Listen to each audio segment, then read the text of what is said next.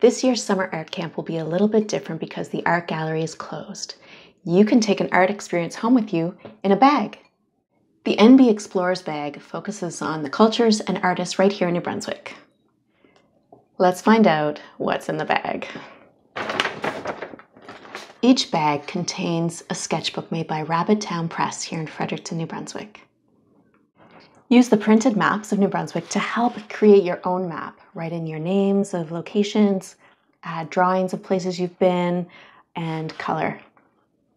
This catalogue of disorderly creatures by Janice Wright Cheney will inspire our raccoon puppet. You've got your felt, your hand puppet, your paint. Grab your scissors and you've got everything you need.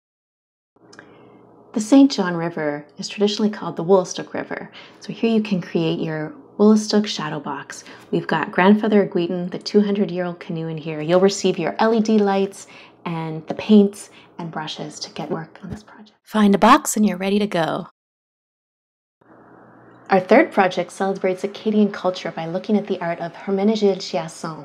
We'll be using these templates, lobster, lighthouse, whale, or you can create your own templates with the Bristol board, and you'll be doing a painting on canvas using the acrylic paints and the sponges. Cut out your stencils and get painting. Each activity has a video tutorial, and there's a Facebook group for you to share your artwork or to ask me questions. You can get your summer art camp bags at beaverbrookartgallery.org.